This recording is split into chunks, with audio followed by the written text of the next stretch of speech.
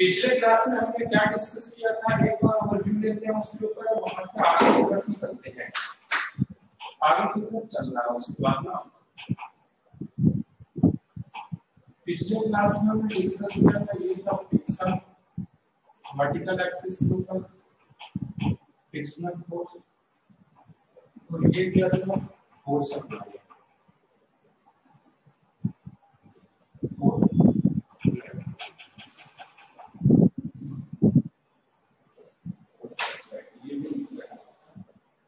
तो हमने इसका ग्राफ ड्रॉ किया था, तो कैसा था,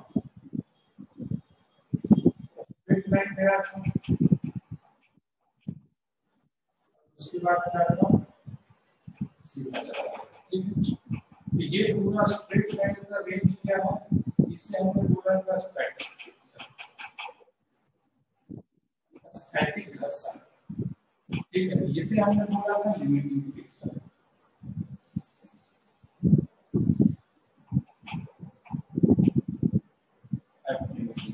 लिमिटिंग फ्रिक्शन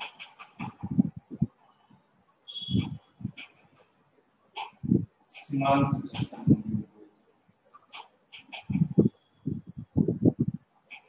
और ये वाला जो हॉरिजॉन्टल लाइन है वो क्या है, काइनेटिक।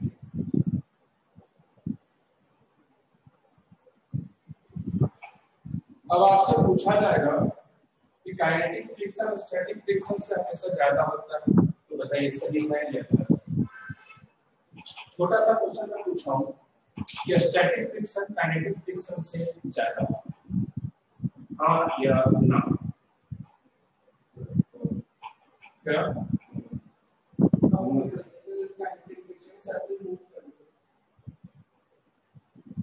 कम होना चाहिए या ज्यादा होना चाहिए, या तो दोनों हो सकता है।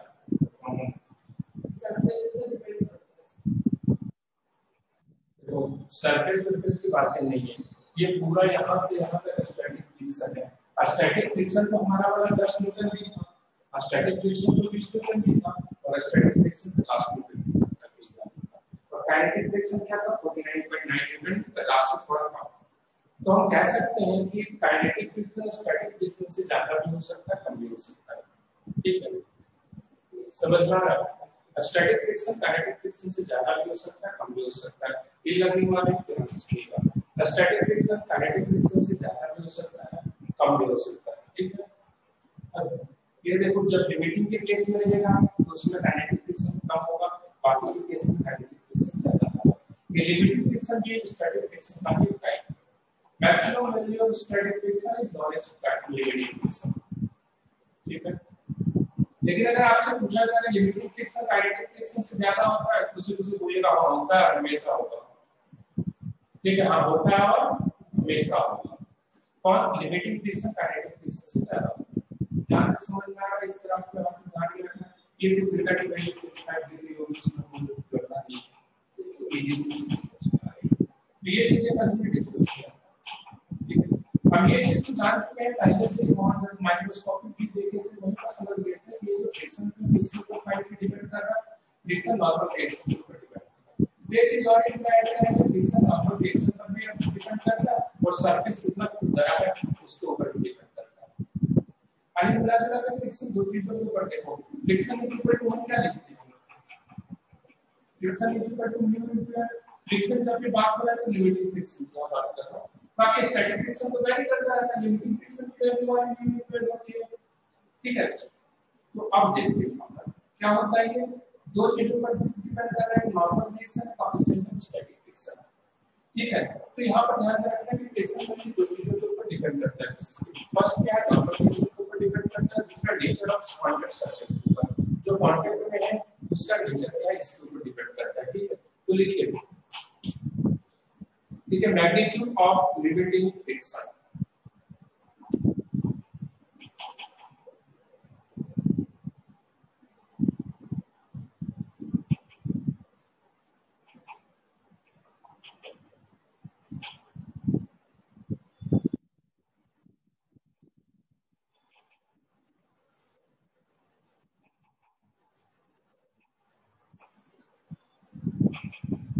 Magnitude of limiting friction.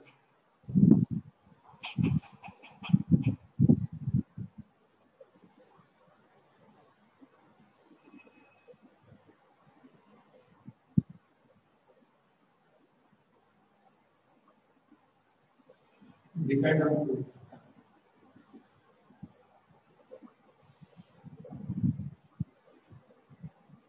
पहला क्या है normal reaction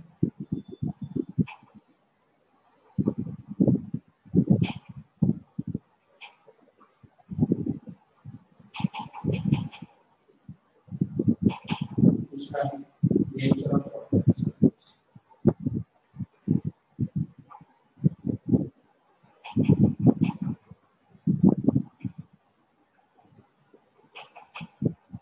nature of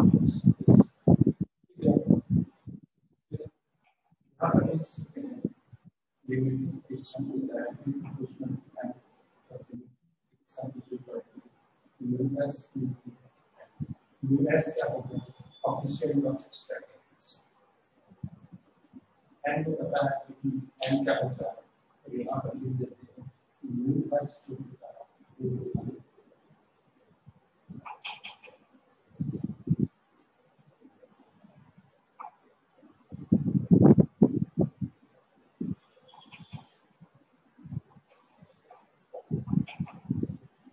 official का स्ट्रेटजीज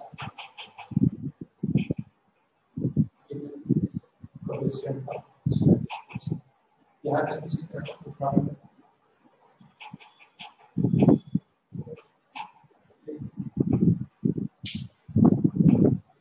अब काइनेटिक फ्रिक्शन की जब हम बात करेंगे तो काइनेटिक फ्रिक्शन में क्या होता है इसका फ्रिक्शन का static friction depends on roughness of surfaces किसके ऊपर डिपेंड करता है रफनेस ऑफ सरफेसेस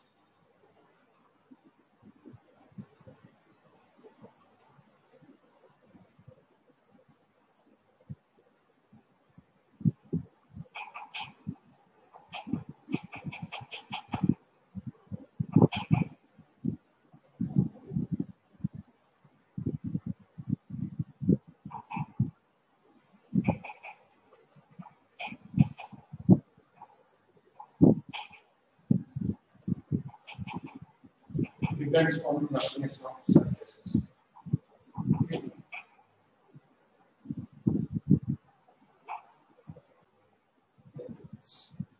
यहाँ पर कोई लिमिटिंग फ्रिक्शन की बात कर रही हूँ लेकिन टाइप ऑफ जो है हमने प्रैक्टिकल एक इलस्ट्रेशन देखा है उसमें मैंने देखा kinetic friction is always less than limiting friction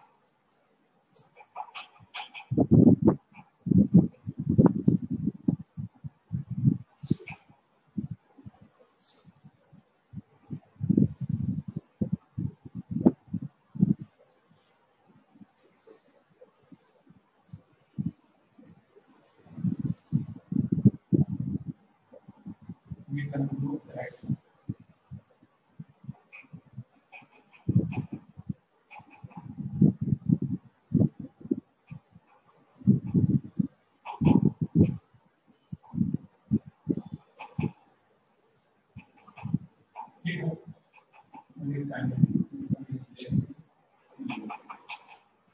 kinetic friction में क्या डिफाइन करते हैं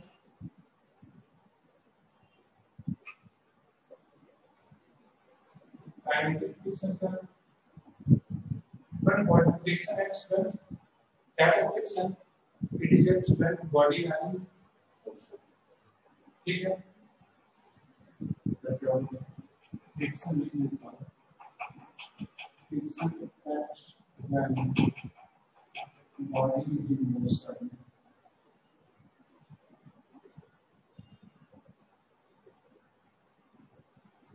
is called kinetic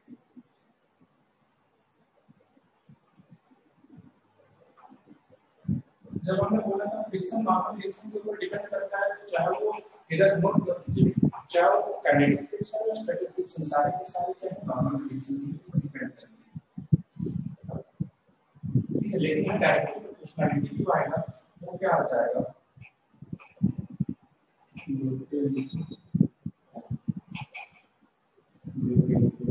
तो हमारे क्वेश्चन में ये न्यूट्री क्या होता है coefficient of kinetic friction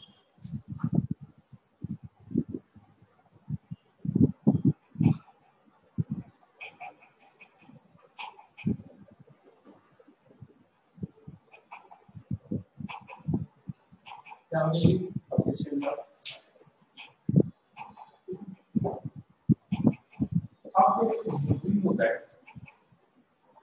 already generally नहीं निकला है, we know that हम जानते हैं कि kinetic friction is less than unity, तो क्या हो गया न्यूक्लियर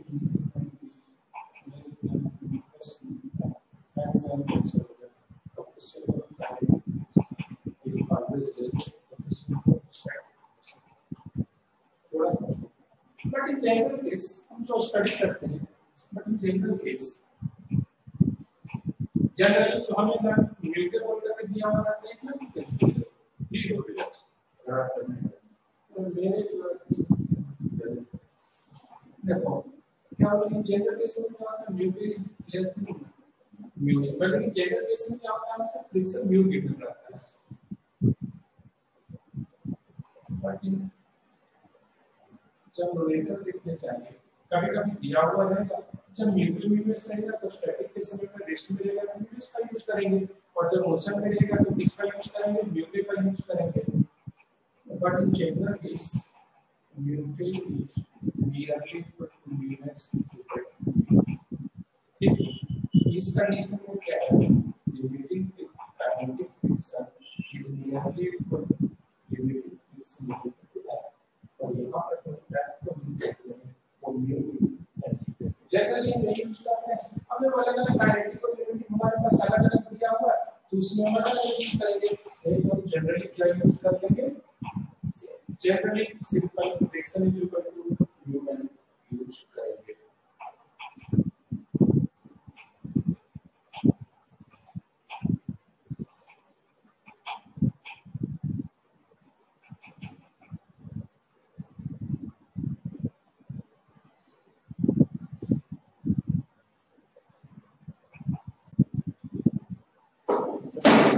ये हमारे बेसिक एक्सप्लेनेशन थे और हम लेकर सॉल्व करना शुरू करते हैं।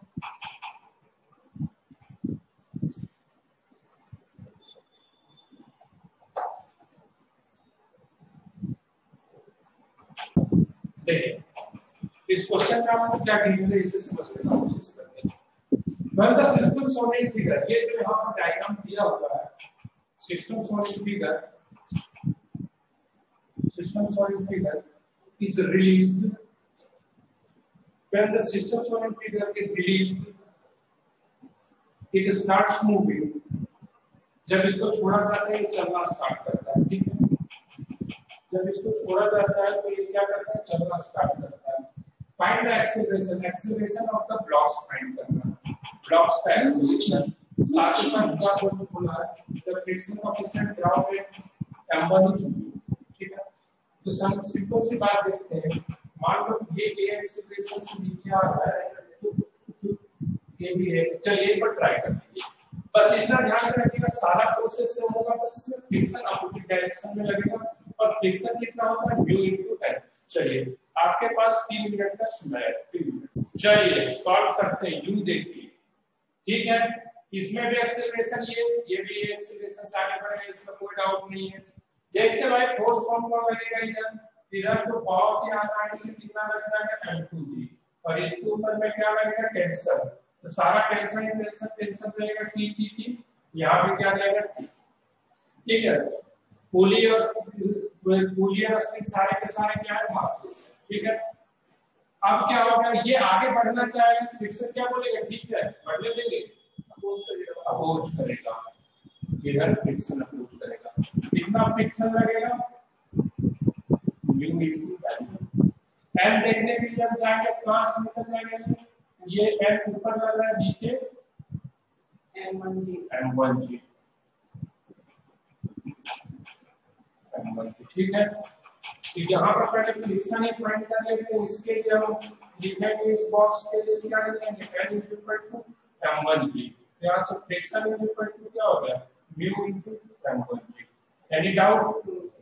अब इक्वेशन लिख दो दोनों बॉडी का, इस बॉडी का इक्वेशन क्या लिखेंगे m2g minus t m2 into equation 1, और इसका क्या लिखेंगे t माइनस फ्रिक्शन हो रहा है तो mu m1g m1 into a। Equation 2 equation 1 plus equation 2 को ऐड करेंगे तो देखिए t से t कैंसिल आउट हो जाएगा, यहाँ पर क्या बचेगा m2 minus mu m1 into g is equal to m1 plus m2 into a।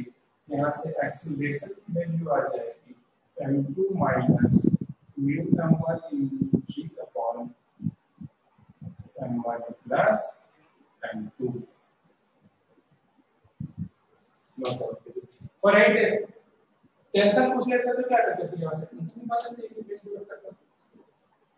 So simple, जो आपने लॉज ऑफ मोशन में पढ़ा है, जिस तरह से आपने फ्री बॉडी डायग्राम बनाना सीखा है, जो सारी चीजें आपने अप्लाई किया है, इस फ्रिक्शन के इस पार्ट में बस सही होना है। एक हमें सिर्फ नॉर्मल रिएक्शन का ध्यान रखना, फ्रिक्शन का डायरेक्शन क्या है, बॉडी की जिस डायरेक्शन में मोशन की टेंडेंसी है उसके अपोजिट यहाँ पहले से क्या रहेगा, नहीं हम इससे रुकेंगे, ठीक है। बॉडी जिस डायरेक्शन में जाना चाहेगी उसको अपोजिट डायरेक्शन, ठीक है।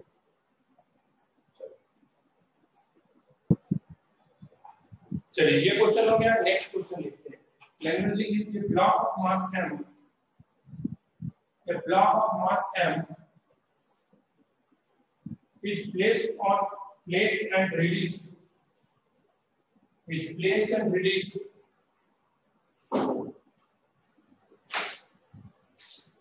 from the top of an inclined plane.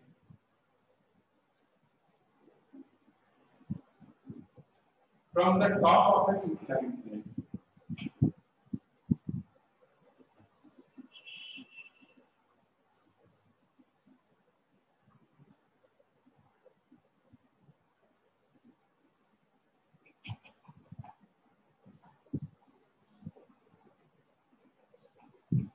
From the top of an inclined plane of length L.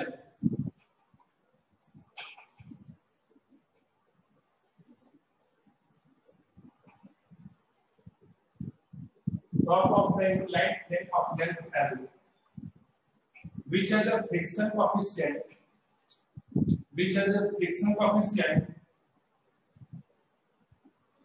mu for the block.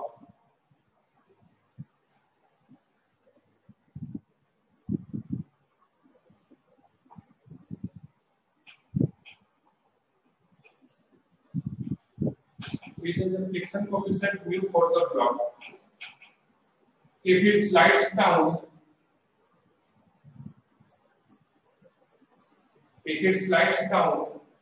comma, find the time taken by the block.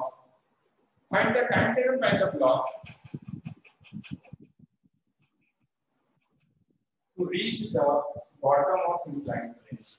To reach the bottom of the inclined plane.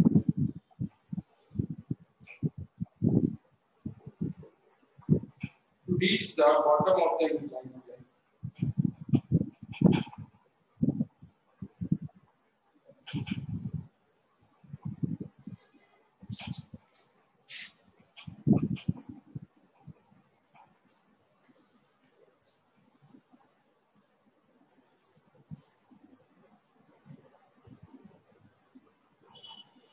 To reach the bottom of the inclined plane.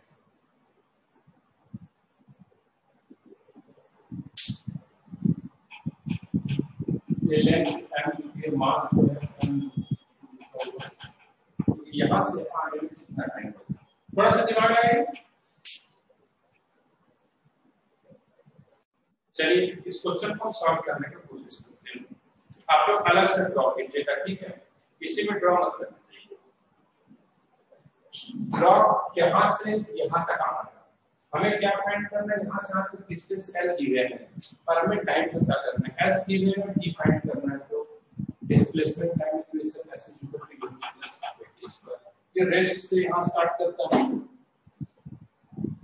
यहाँ पर ये क्या है, इस condition rest से start करते हैं, तो इसका पहले एक्सेलरेशन निकालते हैं। देखिए इसमें कौन-कौन से फोर्सेस अप्लाई होते हैं।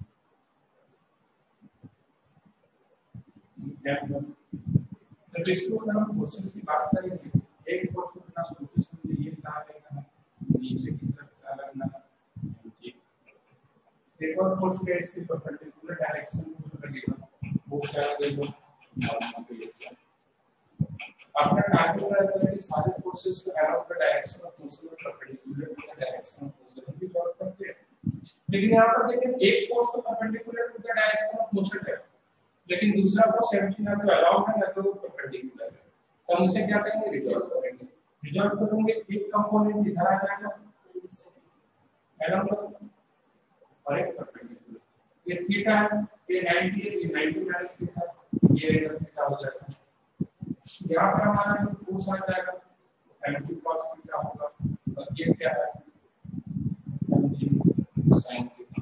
मजे की बात है कि बॉडी नीचे आ रही है, फ्रिक्शन किस डायरेक्शन में लगना है, इधर फ्रिक्शन लगेगा, friction equal to v into time होगा, ठीक है, friction equal to v into time होगा, ठीक है। तो अब हमें ध्यान में रखना है एक्सीलरेशन, मान लो कि ये एक्सीलरेशन से नीचे की तरफ आ रहा है, ये एक्सीलरेशन से, ठीक है। तो एक्सीलरेशन इक्वल टू क्या होगा, बॉडी का एक्सीलरेशन ऑफ ब्लॉक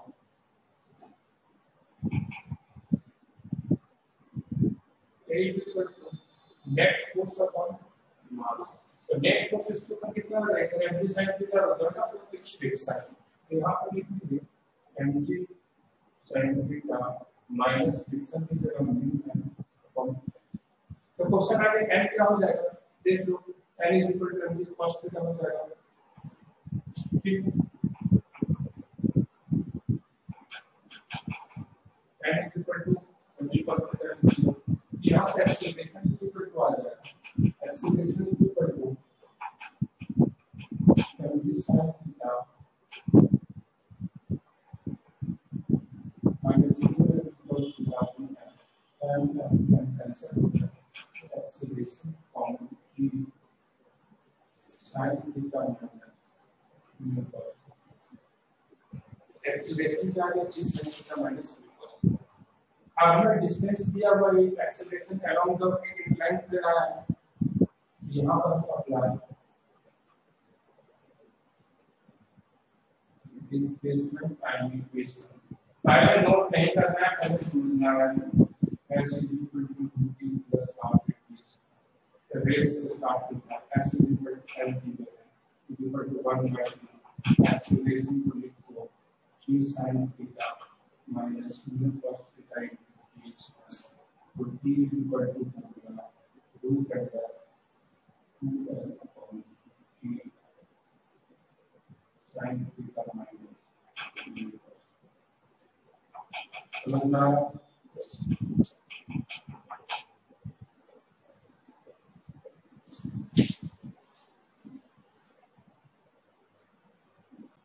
चलिए नेक्स्ट क्वेश्चन लिखिए, लैंग्वेज लिखिए,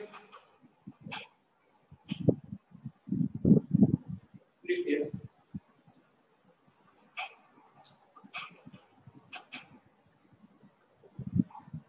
in the situation shown in figure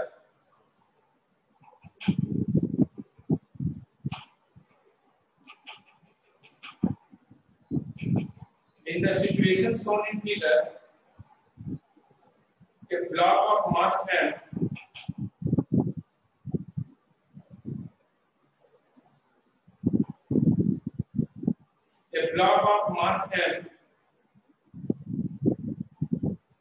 एक काम कीजिए,